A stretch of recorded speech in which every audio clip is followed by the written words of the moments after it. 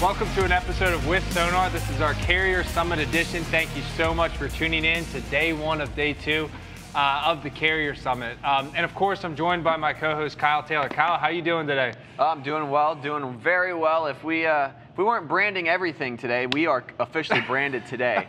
Unlike all of the stuff in the swag store, these are limited edition.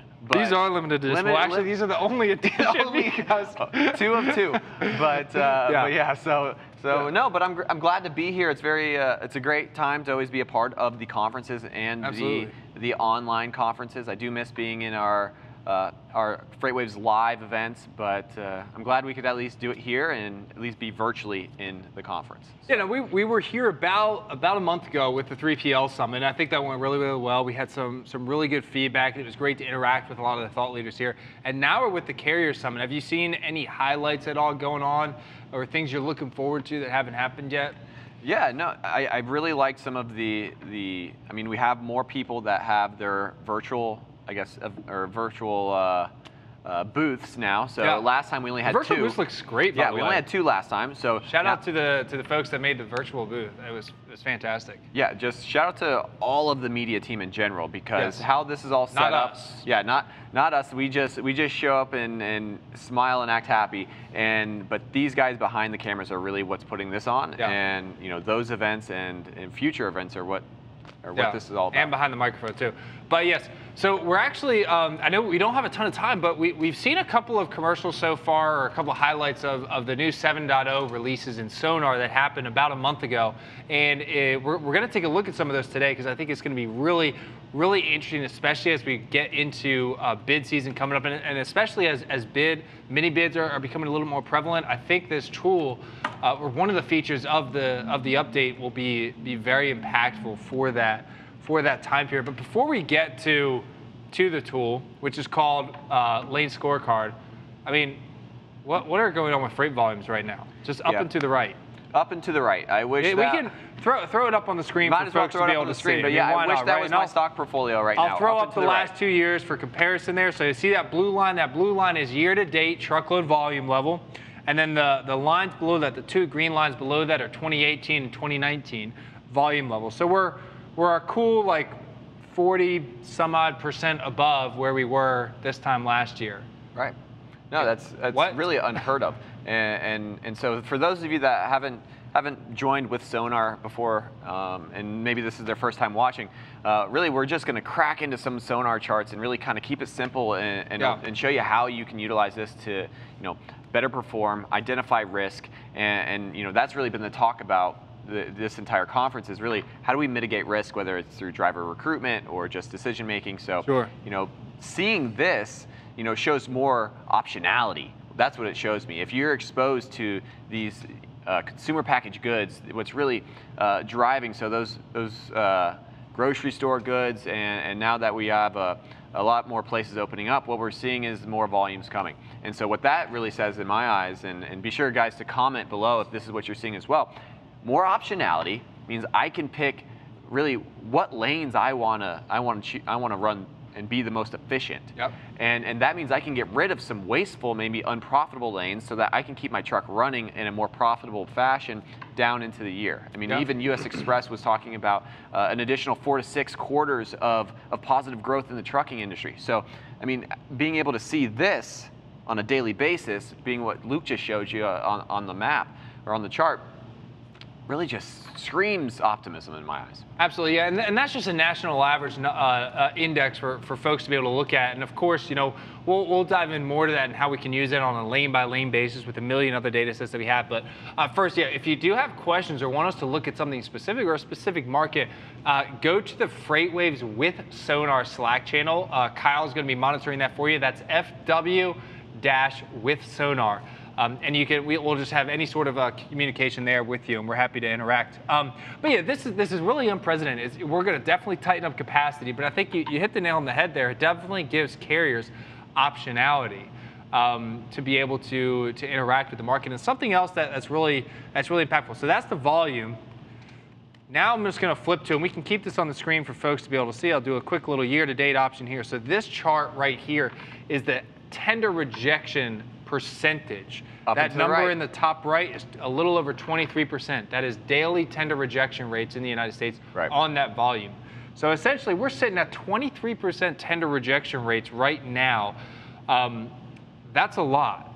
Yeah, I mean that's going to hurt. That hurts shippers a lot, but it should help carriers quite a bit. Yeah. No, I mean what do you do when you're budgeting your lanes over time? What are you trying to identify? You're trying to see where I can capitalize the most with the assets I have. And so if I only have 50 trucks and I have these contracted lanes that we're working with, when are the times that maybe I can go outside of those and be strategic about rejecting my freight to go to the spot market? And really what we're seeing right now is even more. And then even further is that how can maybe I keep the lanes that I have, and instead of what I normally do on the spot loads that I have, or those day of loads, or the team trucks that I have, you can really just go and position them better with your customers, because it seems like really the flavor of the industry is that more freight's coming out of the same shippers. So yeah, no, absolutely right. And I think you hit the nail on the head there, right? It's a combination of knowing there's options, but also kind of when to take advantage of them, when they're going to be financially beneficial for you to take those, and how you can be strategic about it. If you're, let's say, like we've gotten a lot of new updates to Sonar, but we only have time to really look at one of them. What is, as we transition into Lane Scorecard, how do you digest this information? If you've got 1,000 lanes that you run, what are you looking at? Yeah, I mean, in the trucking industry, risk is the number one, identifier of what we're trying to do. So we're trying to mitigate, whether it's, how do I keep my drivers in my truck? What is the risk of me losing my drivers? What's the risk of me losing this customer? What is the risk of having an empty mile here? What is, we're all about risk. And so what Lane Scorecard does for you is gives you a really easy way to apply our logic that our customers are using, which is, how do we identify where risk is on a pricing metric? So, on a lane level, how has price really moved over time? And then additionally, how can we score that to see based on market conditions, what is the score of that lane? How attractive is that lane for a carrier? And because our predictive rates really puts in the carrier aspect, or the cost aspect of the operational cost of ownership, or to run a lane, this is the perfect tool for that, because you can really use it to see how things are changing and then identify how risky it is for you to take this lane. And we talked about optionality. So if I have a 1,000 lane bid, what do I want to do? I want to cherry pick. Yeah. Guilty. All right. Like, I want to cherry pick. I want to make the most amount of money and set me up in the right market. Well, there's nothing wrong with that, because everyone's network is a little bit different, right? And carriers know their own network very well. They do.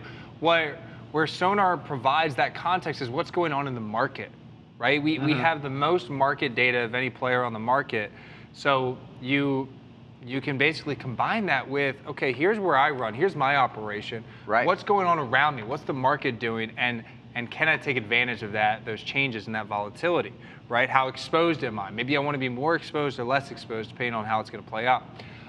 To show a quick little demo here of one of the new features. Before you jump in there, we actually had we have a question. Pat. Sorry, we had Pat. On the Slack channel was asking about the Omaha market. The Omaha market. Yeah, he's like, what is going on in that Omaha market? And I just looked it up on our volatility widget. Yeah, it looks like, let's see, green across the board. So if you're familiar with Sonar, green means money. It means increased volumes, increased rejection, increased head haul. So what has happened in Omaha, which makes about unless a 0.5%. yeah, unless you're a shipper. Omaha makes up about 0.5% of market share in the United States, so about 0.5% of that entire pie. And so what we've seen for the past 7 days is that a 15% increase in outbound volumes. That is then translated to an increase in 3.5% of tender rejections. So rejection rates are right at about 25%. So what's that saying is about a quarter out of 100 are being rejected. Why would you say all of that when we could just show it? Listen, I like to talk. I'm sorry. I get fired up about some of this stuff. So no, seriously.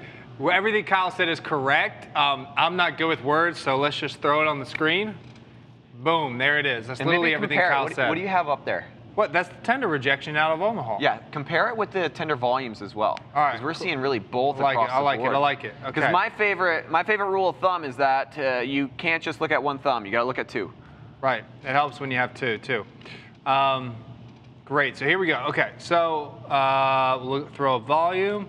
There it is. We're going to put volume in orange. Okay. So let me explain here. So the orange line is volume. That's the amount of volume that's shipping out of Omaha on a daily basis. This is year to date. Okay. So this is as of this morning. So a big volume surge, it looks like in March. Then we plummeted down, hit a bottom around there in May, or maybe we kind of dipped there yet, kind of late May. And we started rising, a couple of dips, very volatile, just a lot of ups and downs out of Omaha. Yeah. Looks like we're starting to rise up pretty heavily here over the last few weeks. Tender rejections are in blue. Year to date, they bottomed out in late April, early May, it looks like. Yeah, so sitting at about 4%. Right about that time was when drivers were making all-time lows in rate per miles. So if you're not familiar with our tender rejection index, it's a really good proxy and forward-looking indicator to what spot market rate per mile is going to do. Absolutely. Yeah, I mean, as tender rejections go up, shippers are then forced to put more freight on the spot market because their routing guide falls apart. And as more freight hits the spot market, in order to make it more attractive for your carrier base to pick up, you got to throw a few more cents and sometimes another dollar on top. Yeah. Spot on. So, but yeah, and then that blue line we just see is up and to the right there, sitting at about 25%. That's almost a year-to-date high. So very, very, very elevated. Yeah. Very good. And good then question. Keisha on the general thread asked how 3PLs can use Sonar. Fantastic. I know we're focused on carriers today, so we'll try to just Well, no, this is good in. because a lot of the asset-based carriers here today also have brokerages, so this is valuable. So brokerages are in a unique position, right? They depending on your situation, if you're a brokerage that focuses or that has a lot of contract-based business, you're going to have a big difference in how you use Sonar if you move more contracted freight versus more spot freight.